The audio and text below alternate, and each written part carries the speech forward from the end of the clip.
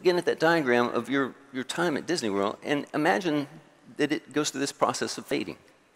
And probably what would happen is things would fade out a little bit like that, and you'd be left with the peak, that magic castle, the roller coaster, Space Mountain roller coaster, and the ending, that beautiful shot of the family in front of the castle. And the average of those is the 9. Now, here's the paradox. Disney World is structurally designed to be a miserable place.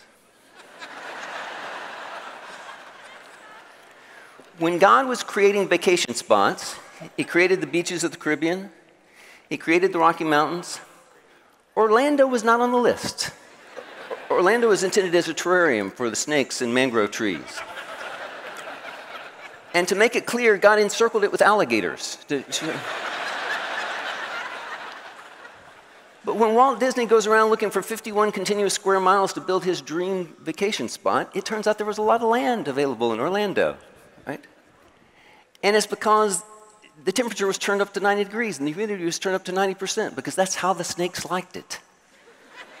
But it wasn't a place designed for humans. And so you build a theme park there, and you have long lines of people standing in 90 degrees and 90% humidity, and it is structurally designed so that, here's the paradox.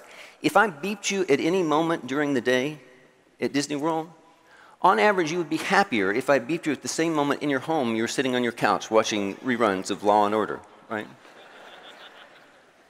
So on average, Disney World is not a happy place.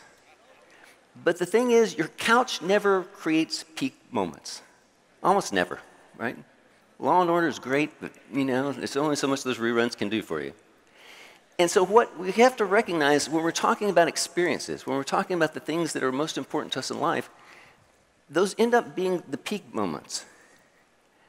And so perfection is not required. We don't have to do everything perfectly.